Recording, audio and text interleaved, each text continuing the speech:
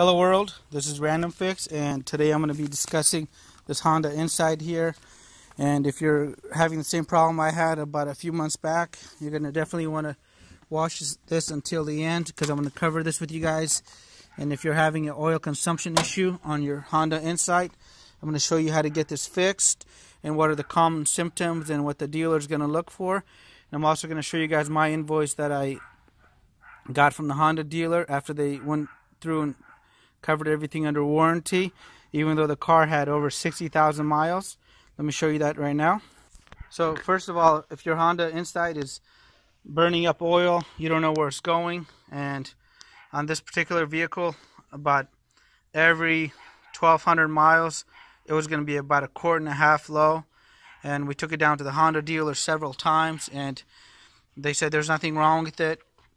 And when I got the car back from them doing an oil change a few times, because I always change the oil normally myself, they actually overfilled the dipstick.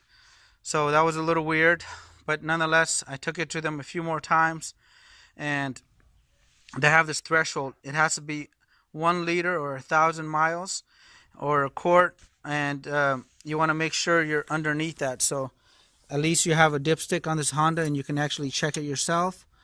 But this vehicle has the repairs done by Honda, and it's got about 17,000 miles now after this repair has been done, and I no longer have any oil burning or oil shortage anymore.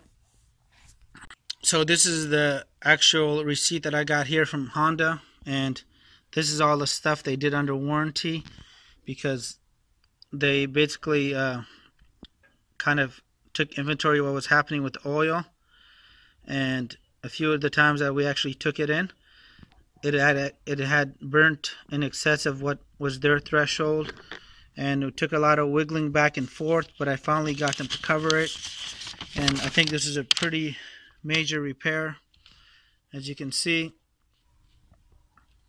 they did not make this easy, but I wanted to make sure you guys knew about it, so in case you're having the same exact issue, you can get yours covered as well.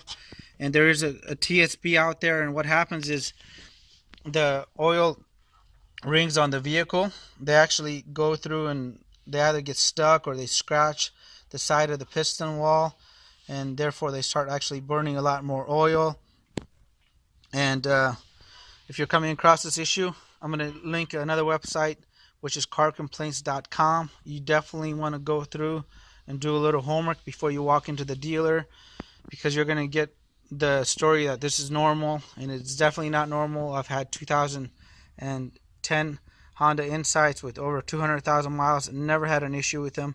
And on this 13, it was happening in the 40,000 mile range at first, and we didn't pay a lot of attention to it, but it kept getting worse and worse. One thing to note on here is this vehicle has a dipstick. You can actually visually inspect the oil level, and if you're getting the oil change done at the Honda dealer, as I recommend to get this recall performed, you want to keep track of how much oil is actually on the dipstick.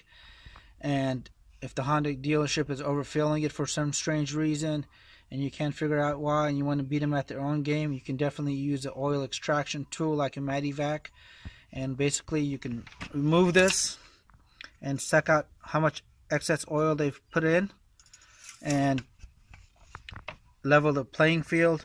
That way you can make sure your vehicle is going to be covered, since it should be, and Honda knows this is a major defect on this vehicle.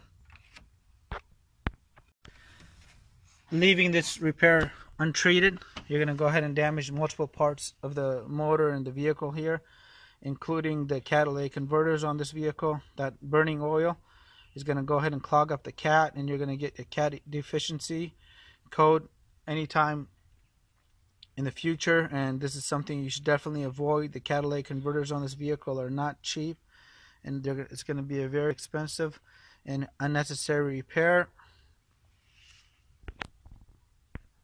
And here's the actual bulletin board from the warranty extension for the 12 and 13 Honda Insights.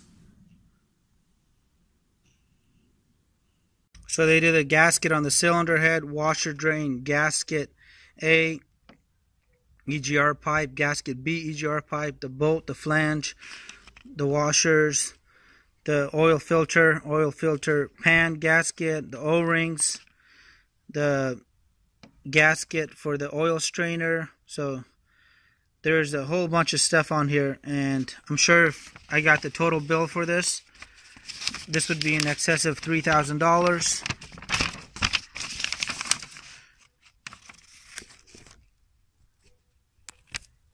And if you can actually look at it right here, it says told to replace engine block.